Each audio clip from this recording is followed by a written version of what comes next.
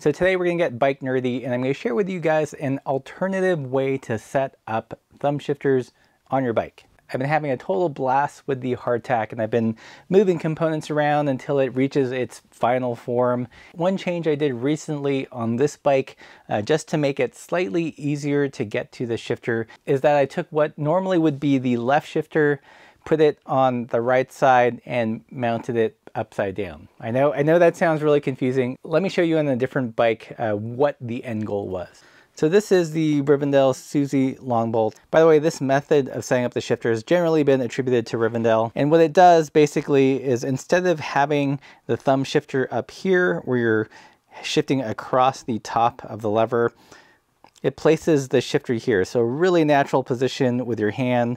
Your hand is on the brake and on the shifter at the same time. One nice thing about this setup is you get a lot more leverage when you're pushing it against the rear derailleur. I know it looks a little confusing at first, but in actual use, it's really smooth.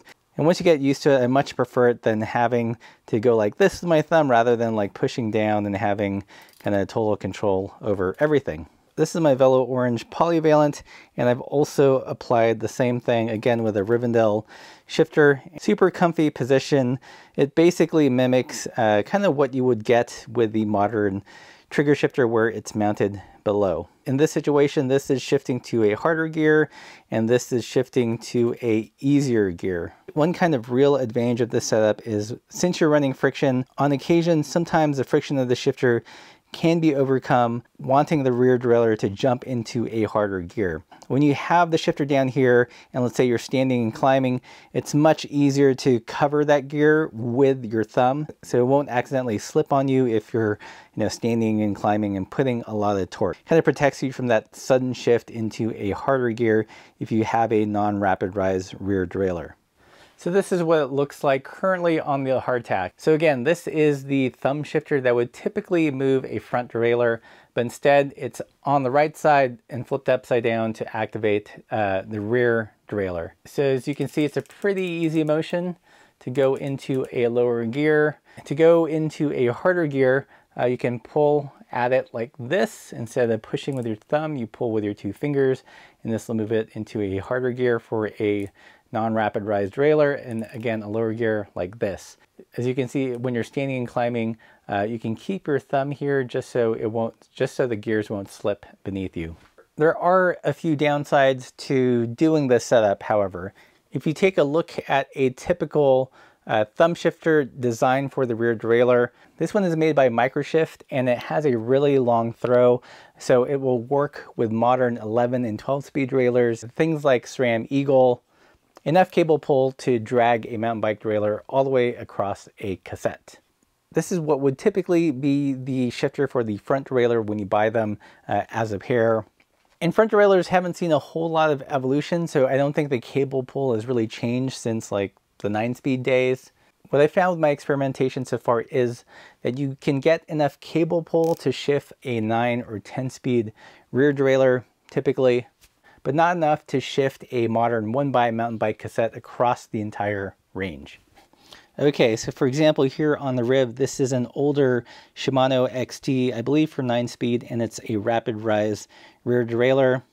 This is my hardtack, again, a Dior 9-speed rear derailleur, and this is actually a 10-speed cassette, 11 to 42. I just put this on yesterday. Prior to this, I had an 11 to 40 in 11 speeds, and that still worked great. It wasn't so much the number of cogs, but kind of the design of the derailleur that was limiting the front shifter. This is my Polyvalent, and the front Riv shifter has enough pull to work with the Advent X rear derailleur. Again, this is a 10-speed rear derailleur. A couple of other interesting challenges when you want to set the shifter up like this is that, typically speaking, it's a lot easier to buy just the right shifter, and the only way to get the left shifter to run it upside down is you have to get the pair.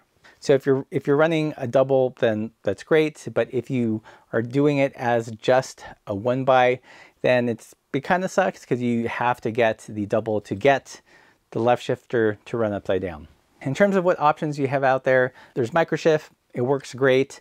The left shifter in the pair for Microshift actually has a little micro ratchet in one direction. So it's actually a better friction shifter than its right shifter, if that makes sense. When you set the right shifter into friction, there's no ratchet. It's literally kind of the strength of the top cap compressing everything that creates that friction. But the front thumb shifter actually has a ratchet and works better and only in friction. Other options if you want to do a setup like this is, of course, Rivendell. They sell their silver shifters and those work great. I've not tried it with an Eagle rear derailleur. I know it works with the Advent X. I may put an Eagle rear derailleur on the polyvalent just to see if it'll pull it throughout the whole range.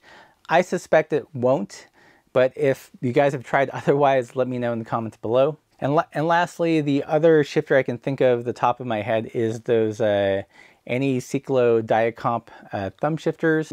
Those work great, but I don't know for sure if the left shifter has enough pull to pull like an Eagle rear derailleur.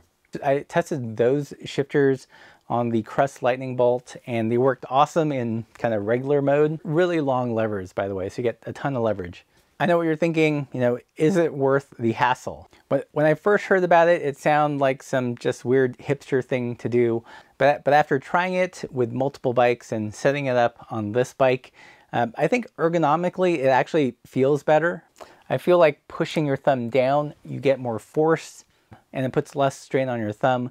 Also in this position, your fingers generally have a better access to the brake. And like I said, you can also cover the shifter to prevent an accidental upshifter or downshift. Hopefully you found this video helpful and that you learned something new and interesting today. If you did, please consider supporting the channel by joining us on Patreon or by visiting our store and buying some stickers and some new bandanas and stuff. This channel has no major sponsorship.